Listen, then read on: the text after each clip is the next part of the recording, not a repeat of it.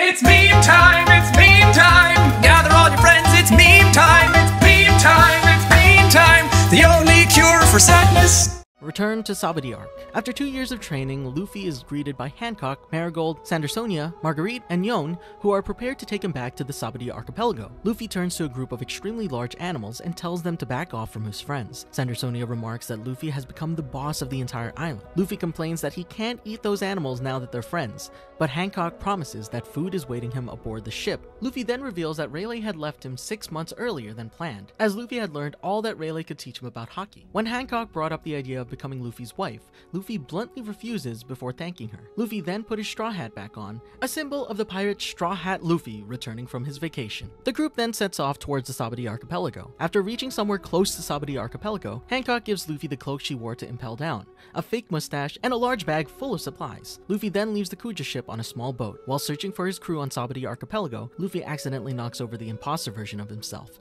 The imposter demands for Luffy to stop and threatens him to beg for forgiveness. Luffy just apologizes again and keeps on walking. This causes the fake to fire at Luffy, who quickly dodged the bullet. He then knocked out all of the imposters using Haoshoku Haki and keeps on walking, following the direction in which the Vivre card is going. Luffy decides to put on the fake mustache that Hancock gave him. He soon meets fake Zoro and fake Sanji, who he believed to be the real ones, and so follow them back to fake Luffy.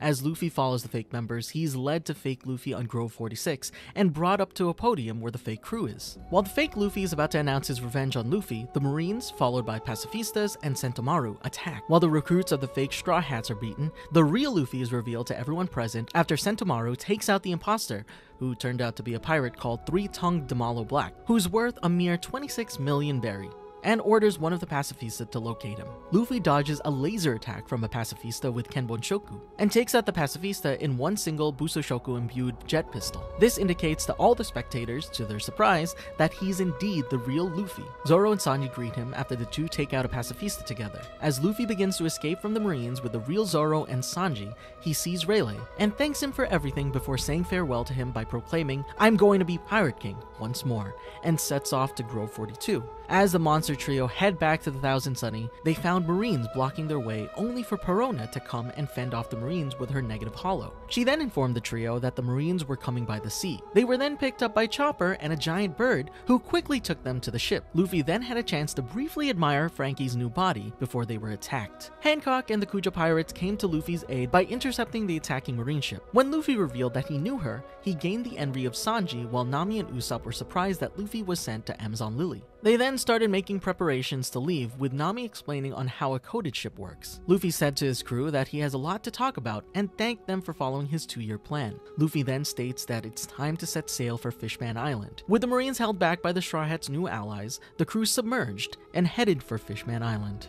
Fishman Island Arc. As the Sunny submerges, Luffy gets excited and marvels at the scenery around him. He and Zoro then try to catch some fish, but are beaten down by Usopp and Chopper. When Sanji suddenly flies out of the bubble due to his nosebleed because of his weakness towards women, Luffy grabs him and pulls him back in. After Nami further explains about the coding, Luffy and Zoro once again try to catch some fish, but again they are beaten down by Usopp and Chopper. Seeing that Sanji is out of commission, Luffy then decides to share the bentos he got from Hancock with the rest of the crew. Frankie then reveals to the crew that the one who ensured the safety of the Sunny, along with Hachi and Duval, during the last year was Bartholomew Kuma. He states that he found him sitting in front of the Sunny, and later Rayleigh told him that Kuma made a deal with Vegapunk to input a mission to protect the ship until a Straw Hat returns. As the crew wonders about Kuma's true intentions, Caribou and his crew are following behind them from a distance, trying to catch up. With their sea cow, the Caribou pirates eventually caught up to the Straw Hats, and they prepare for battle. Caribou quickly sets foot on the Thousand Sunny. However, before his crew can follow, his sea cow, which turns out to be Momu, fled in fear after seeing Luffy, Nami, and Sanji taking the rest of the Caribou pirates and leaving Caribou alone. The Straw Hats then tie up Caribou. When the crew travel through the deep currents and encounter a sea monster known as the Kraken, Luffy decides to tame it and have it pull their ship, much to the others' dismay. Luffy then realizes that they're underwater, which is a problem for him. Caribou then introduces Flutter Kick coding to the crew. Luffy, Zoro, and Sanji then use it and fight the Kraken out in the sea. Luffy scolds Zoro for cutting some of the Kraken's tentacles before knocking it out with his Gomu Gomu no elephant gun. The monster trio defeat the Kraken, but because they're not wearing lifelines, they get separated from the ship as it goes down the underwater waterfall. Later, Luffy successfully tamed the Kraken and named him Tsurume. Unfortunately, Luffy and Sanji's bubbles had broken, so they had to share Zoro's coating. After some searching, the monster trio eventually found the Thousand Sunny and the rest of the Straw Hats just in time for Tsurume and saved them from the Umibozo. After reuniting with the ship, Luffy was then startled when he heard the undersea volcano starting to erupt. The Straw Hats managed to escape the eruption thanks to Tsurume and Usopp's pop greens. Soon, the crew sees Fishman Island. Luffy then begins to wonder what kind of food there is in Fishman Island while drooling. Then a gang of sea monsters led by Hammond appear. Hammond gives the crew two options: join the new Fishman pirates or die. As the Straw Hats prepare to run using coup de burst, Luffy gives Hammond a rejection. Hammond doesn't take kindly to Luffy's rejection and prepares to attack the Thousand Sunny. Frankie activates coup de burst and the ship flies through the bubble surrounding Fishman Island. After they pass through the bubble, they fell into a current and the crew is separated. Luffy then wakes up in Kami's house, where Sanji, Usopp, and Chopper are also there. Kami introduces them to some of her friends, the Medaka mermaid quintuplets. She then takes the four pirates to Mermaid Cove, where they meet more mermaids. As the crew relaxes in Mermaid Cove, Luffy asks Kami if he can see Jinbei. When Kami informs him that Jinbei is not on the island, Luffy shows his disappointment as he was looking forward to meeting him. Soon, the Medaka mermaid quintuplets inform Kami and the group that a royal gondola is approaching. Luffy, Usopp, and Chopper then hide behind cover while Sanji is being covered by a mermaid. The three brothers of the Neptune House appear, searching for the people who entered Fishman Island illegally. The mermaids deny seeing any intruders. As the three brothers are leaving, Sanji gets another massive nosebleed, making him lose more blood than ever before. While Sanji is in critical condition, Luffy, Chopper, and Usopp beg for a blood donation. Hammond and his crew then appear and tell the story of how Fisher Tiger supposedly died. After a gruesome battle, Fisher Tiger suffered a critical blood loss and could have been saved with a blood transfusion, but humans refused to help him. Hammond goes on to say that because of the humans who left Fisher Tiger to die, there's a law that prevents Fishman and merfolk from sharing blood with humans. Hammond then attempts to capture the four Straw Hats, firing a net at them. But Luffy is able to dodge the net by sidestepping it and knock out the pirates with Jet Pistol. A sea monster tries to attack Luffy, but he subdues it with Haki. Kami takes the gondola and helps the four Straw Hats escape and takes them to the town port. And the four pirates find shelter in Madame Charlie's mermaid cave. Madame Charlie provides them a room where they can treat Sanji. Luffy and the others luckily come across Splash and Splatter, a pair of Okamas who happily agree to donate blood to Sanji. As Sanji's recovering, Luffy recalls that he got a scar on his arm after he attacked Hammond and his two companions. Luffy notices that the octopus merman managed to block his attack. Chopper checks Luffy's blood and sees that Luffy was poisoned and is amazed that Luffy's body is able to fight against it. Luffy then remembers an old foe, Magellan. As Sanji is resting with Chopper watching over him, Luffy, Usopp, and Kami go to the Mermaid Cafe and meet Madame Charlie, the owner. Luffy and Usopp marvel at Charlie's crystal ball and learn that Charlie was the fortune teller. Luffy asks if mermaid can poop, but gets quickly terrified of Madame Charlie. Kami then takes Luffy and Usopp to the front entrance of the Mermaid Cafe. Luffy shows his great disappointment when he learns that the Mermaid Cafe doesn't serve meat. The group soon meet Brook and Popog, and they have a happy reunion. Popog delighted Luffy by offering him sea monster meat, and Luffy is glad that there's meat on Fishman Island. The group then travel by riding on a fish taxi, and Luffy sees a variety of fishmen and merfolk. They soon come across a candy factory with Big Mom's Jolly Roger on it. After learning that Big Mom is the new protector of Fishman Island, Luffy comments that she must be a nice person and wonders if he'll meet her someday. After passing the factory, they arrive at Popog's house. Luffy and the group soon learn that there's a criminal clothing store on the first floor. As soon as they enter the store, they find Nami making complaints for the high prices. Popog says that the Straw Hats can have whatever they want for free. After hearing this joyful news, they empty the store much to Popog's dismay. They then hear a commotion outside of the store and they find that King Neptune has arrived to meet them. Luffy and the others are then invited by the king himself to his castle. Luffy and his group take a ride on a megalo while Neptune rides on Ho. On their way to the palace, Luffy spends his time sightseeing. Once they arrive at Ryugu Palace, Luffy marvels at the sight of it. After entering the castle, Luffy wanders away from the group in search of food. Luffy had followed his nose, but lost the scent. He saw a door that he thought the smell of the food originated from. The double door in question is huge, made of mostly metal, had 2 sets of handles, ring knockers high above, and then regular handles near ground level. Embedded in the doors were 3 swords and a double-bladed axe. Embedded in the wall around the doorway was an axe, another sword, and the head of a morning star. Luffy, completely ignoring the weapons embedded in the doors and walls, thought the sturdy look of the walls reminded him of Impel Down. He wondered how good food behind that sturdy of a door could be. When he went through the door, it was pitch black. but Luffy saw food on the other side of the room, making him wonder if the room was the banquet hall. He then wondered if he had found the food vault. Luffy then decided he would only take a little bit of food as his stomach was at its limit. While running across the room, he crashed into something. He thought it was coral that felt really soft. When he first touched the coral, he heard a grunt, but thought it was someone outside. He then began jumping on the coral, comparing its consistency to pudding. He then hears someone ask if someone was in the room. A light suddenly came on and Luffy suddenly began to fall. He falls next to a gargantuan giant smelt-whiting mermaid, the mermaid princess Shirahoshi.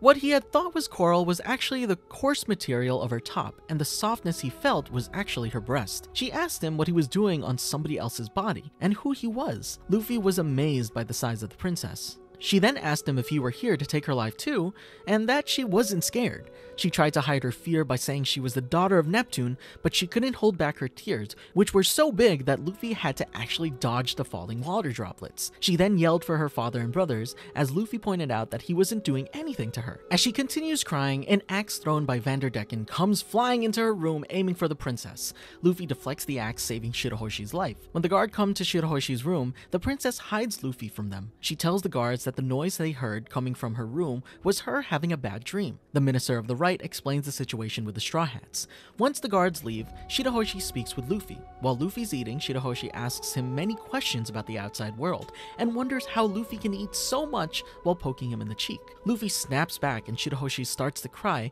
saying that no one had ever yelled at her before. Luffy points out that Shirahoshi is a big crybaby, causing her to cry even more. Luffy then offers to take a walk with her outside the castle, with him being the bodyguard. Luffy asks Shirahoshi where she wants to go. The princess says that she wants to go to the sea forest. When she starts crying again, Luffy starts to refer to her as weakling. Knowing that Shirahoshi's size will draw attention, Luffy comes up with a plan.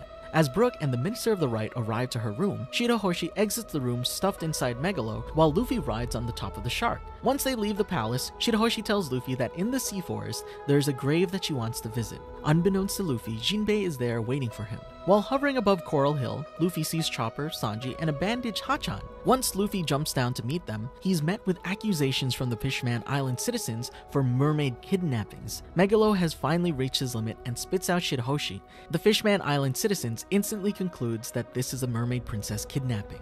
After tying up Luffy, Chopper, Sanji, and Hachan, the citizens discuss about what they should do with Luffy and his group. Once they decide that beheading them is the best course of action, Captain Decken flies in on his thrown piece of coral, demanding the princess to marry him.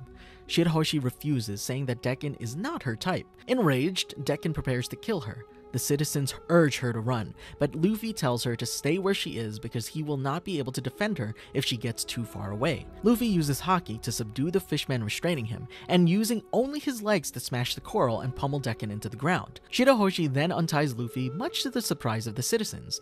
The princess, Luffy, and his friends then hop on Megalo as they attempt to flee the scene. Decken calls out to Watatsumi to intercept them, but Luffy hits him in the mouth with a jet pistol, shattering one of his teeth. The group then continue their path to the sea forest. They soon reach the sea forest and meet Jinbei, Franky, and Den. Luffy introduces Shirahoshi to Franky and is overjoyed to see Jinbei again. Franky then introduces Den to Luffy. After deflecting an axe thrown by Decken, Luffy watches Shirahoshi pay her respects to her deceased mother. Nami and Kami arrive bearing terrible news about the Ryugu Palace. Jinbei then decides to reveal that he was responsible for allowing Arlong to run wild in the East Blue. Before Jinbei begins his explanation, Luffy displays his forgetfulness by not recalling what Yosaku said about Jinbei back in the East Blue, as well as forgetting the name Fisher Tiger. In the meantime, Luffy listens to Hachan as he explains the Fishman and Merfolk's dark history, and to Jinbei as he explains the ideals of Queen Otohime and Fisher Tiger.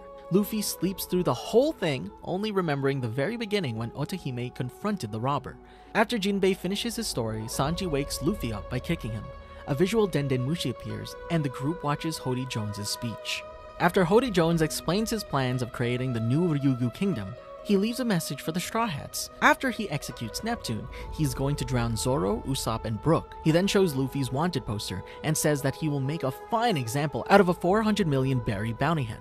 Luffy celebrates his bounty increase, while Nami scolds him for it. He then decides that if Hody wants a fight, he has no other choice but to give it to him. However, Jinbei tells him not to go, as fighting Hody will add to the human fishman prejudice. Luffy, however, tells him that he has to save his crewmates, and that if Jinbei wants to stop him, he'll have to fight him. Luffy remains insistent on going to Ryukyu Palace. He tries to hop on Megalo, but Jinbei stops him with Fishman Karate. Luffy counterattacks with a jet stamp, and Jinbei blocks it. The two then charge at each other when a clone of Robin suddenly appears before them. Before they collide, the clone vanishes, and Luffy and Jinbei hit each other. After the real Robin appears, Jinbei once again tries to reason with Luffy, but the Straw Hat Captain remains stubborn. Jinbei comes up with a plan that will make Luffy look like a hero instead of a villain. Luffy disagrees at first, but goes along with the plan when Jinbei agrees to give him all the meat he wants. Luffy goes to Yonko Plaza while hiding inside Megalo. He jumps out of Megalo's mouth at the moment when Hody's about to kill Neptune and attacks the crew leader, sending him flying back. After Jinbei shouts for the rest of the crew, Nami manages to steal back the World Noble's letter, as well as the keys to the royal family's locks, which Robin uses to free them. Above the plaza are the Thousand Sunny and Neptune's whale, Hoe.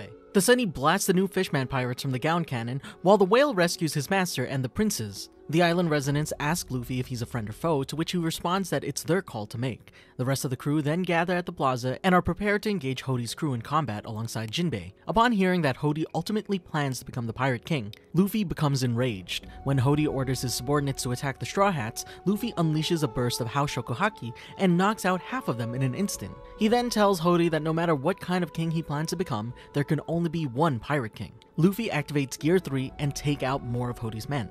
As the battle with the new Fishman pirates commences, Luffy takes the time to gaze and admire Franky's new weapons from the Soldier Dog system, the Black Rhino and the Brachio tank. When Hody commands Tsurume to attack, Luffy reminds the Kraken that they're friends. Luffy then hops on Tsurume's back as the beast attacks the new Fishman pirates.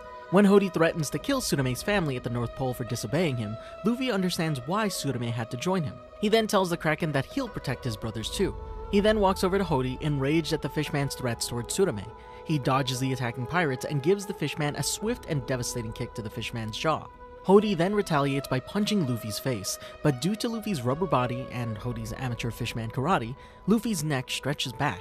Luffy takes advantage of the situation and uses a Bosushoku Haki to harden his forehead. When the Iron Shell Division comes to guard Hody, Luffy uses his head to smash right through them. He then uses his Haki again to harden his arm and block a kick from Hody, and then hardens his leg to give Hody a powerful kick of his own. Hody attacks with the Yabusame Barrage, but Luffy uses his Kenbun Shoku Haki to dodge it before giving Hody a Haki-imbued punch that sent him flying. Luffy noted that Hody was tough when he managed to get back up. Upon seeing Shirahoshi willing to sacrifice herself so that Noah would not destroy the island, and Hody climbing up underneath Noah to go after Vanderdecken the Ninth, Luffy told his crew that he's going up there. Upon receiving a bubble-making coral from Jinbei, Luffy grabs onto Sanji's leg and prepared to be catapulted up to Noah. After Sanji sends Luffy flying, he lands on one of the chains.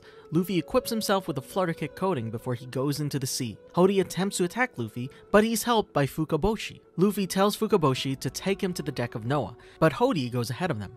After Hody deals a devastating blow to Decken, he tries to kill Shirahoshi. Luffy grabs Hody and throws him away. Hody is undeterred and still confident that Fishman Island will be destroyed and that Luffy can't do anything to stop it. However, Luffy's confident in his own abilities after his 2-year training. When Shirahoshi changes her course, Hody attempts to stop her, but is grabbed by Luffy again. Unfortunately, Decken passes out and the ship no longer follows Shirahoshi and begins to fall. Luffy then plans on destroying Noah, but Fukaboshi tells him that the ship is too important to destroy and that they should move it instead. As Luffy and the princes fight against Hody, he keeps interfering with their attempts to stop Noah. Luffy punches Hody into the ship, and Hody slices a hole in the air bubble in retaliation, preventing Luffy from boarding it. After Fukaboshi learns Hody's true character, Hody then tries to stop Luffy and Shirahoshi again, but Luffy breaks his Kirisame and sends Hody flying back, and Hody once again gets up. Fukaboshi tells Luffy about how the new Fishman pirates were formed out of hatred and resentment. As the prince laments on how everything has been happening, he asks Luffy to bring Fishman Island back to zero. Luffy tells Fukaboshi that he will not let anyone hurt Fishman Island because they are friends. Hody once again charged at Luffy, but Luffy managed to deliver a very devastating blow to Hody's chest. After the attack, Hody was sent flying towards Noah and crashed there. After getting up and seeing Luffy coming towards him, he eats more pills and prepares to attack Luffy. He uses a new attack called Murasame, but he fails as Luffy dodges his attack. Luffy then counterattacks using Elephant Gun and finally defeats Hody Jones. After Hody had been dealt with, Luffy starts destroying Noah. As he barrages the ship with his attacks, the wound he received from Hody starts opening up, much to Shirahoshi's horror. Luffy wrecks the ship piece by piece until Shirahoshi suddenly yells at Luffy to stop. Luffy then sees that the ship has been stopped by the Sea Kings. With the Sea King's help, Luffy no longer needs to destroy Noah. As Luffy faints from his wound, he's glad that everyone's safe. Luffy loses a lot of blood from the battle. Shirahoshi carries Luffy back to the plaza. Chopper requests a blood donor, but the citizens are reluctant to help. Jinbei volunteers to be Luffy's donor. During the transfusion, Luffy regains consciousness and asks Jinbei to join the crew. Not wanting to be thanked as heroes, Luffy and the others quickly leave the plaza. Jinbei declines Luffy's offer of joining the Straw Hats. Jinbei states that while he's grateful for the offer, he states that he still has unfinished business to attend to, but once that's all done, and if he still wants him to join, Jinbei will gladly join, and Luffy agrees. One of Neptune's guards catches up with the crew, and through a Dendenmushi, Neptune invites the crew to a banquet. Luffy gladly accepts and went to get Hachi and Kami first. They all arrive at the palace and have a huge party in honor of their victory. After partying for a while, Jinbei talks to Luffy and his present crew members about some important information. Jinbei brings them up to speed about what happened during the 2 years they were all away. He informs them about a dispute between Aokiji and Akainu over the position of Fleet Admiral. Akainu won the position and Aokiji stepped down rather than serving under Akainu. Jinbei then explains about the Blackbeard pirates' rise to power, with Blackbeard becoming an emperor. He also warns them that the Blackbeard pirates are stealing the abilities of powerful devil fruit users for themselves. But Luffy ignores him and states that he works better without making plans. Luffy then senses something wrong and goes to check on Shirahoshi with Zoro and Sanji and finds Caribou trying to abduct her. Luffy saves Shirahoshi by sending Caribou flying out of the palace. When Nami finds out that Caribou has treasures in him, she sends Luffy, Zoro, and Sanji to capture him and get the treasures for her. The trio then find an unconscious Caribou and collect all the stolen treasures. On their way back to the palace, they spot a crowd in front of the candy factory. Luffy then casually tells Big Mom's messengers that he ate all the candy. One of the messengers, Peckhams, then wonders what candy Luffy's talking about. However, his crewmate, Baron Tamago, interferes, asking if Luffy really ate the candy. Luffy says that he did, and Tamago explains that Fishman Island is under the protection of Big Mom, and the island will be destroyed if the monthly offering of candies will not be done. The Dendenmushi rings, and Peckham says that it's Big Mom calling. Luffy picks it up and shouts, telling her that he's going to be the Pirate King and that he ate all the candies of Fishman Island. Big Mom doesn't believe him at first, saying that he's only covering up for Fishman Island. Luffy strongly insists that he did, and offers treasures to the Emperor. Tamago then suggests Big Mom to accept the money. Because of the fact that the Kid Pirates sank 2 of their ships, Big Mom shouts at him, saying that she has decided to target Luffy in place of Fishman Island. Luffy challenges her, saying that he'll defeat her and make Fishman Island his territory. Even though Luffy infuriates Big Mom, he still hands over the treasures to Tamago and Peckhams. The monster trio then return to Ryugu Palace and explain the situation to everyone there. The 3 then receive a beating from Nami for giving away the treasures. Later, when the Straw Hats are departing Fishman Island, Shirahoshi tearfully wishes for Luffy to stay longer, which causes Luffy to scold her for crying so much, and she apologizes. As the Straw Hats leave, Shirahoshi swears to Luffy that she'll stop being a crybaby. Luffy then makes a pinky promise with her that if they meet again, he will take her to the surface. After sailing away from the island, Luffy looks forward to seeing Shanks again. As they travel to the New World, the crew decides to catch some sea monsters to eat. As they try to catch some, they get caught in a white storm and are sucked in, but stopped by a group of whales that resemble Laboon. After Brook sings Bink's sake to pleasure him, they help take them to the New World surface, and Luffy says the weather is perfect after everyone else commented on the weather already.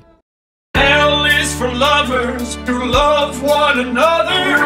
A is for ass, of which I like to eat. U is for you're the only one for me.